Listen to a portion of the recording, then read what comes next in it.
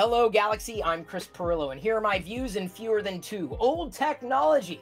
You have it, admit it, but do you get rid of it? Do you hold on to it? Do you hold on to it for no reason other than to just accrue clutter? Well, here are things that you could do to repurpose or upcycle your old technology. Your webcam that you currently have attached to your computer probably sucks. Most webcams do.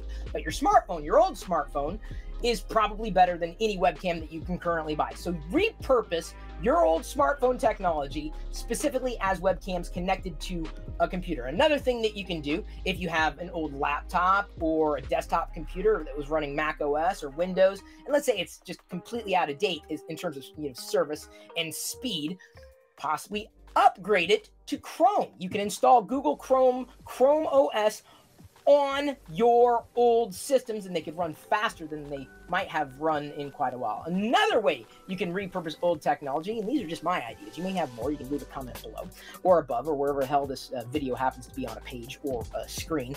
Speaking of screens, that's the third way. An old monitor you got behind. Oh, this is a new monitor, relatively new. You can repurpose it as a photo frame. Let me try it again. You could repurpose it as a photo frame, a digital photo frame. If you love Lord of the Rings, you can put photo on there like 24/7. Photo frames, ChromeOS, webcams. You can totally reuse your old technology and make it just like new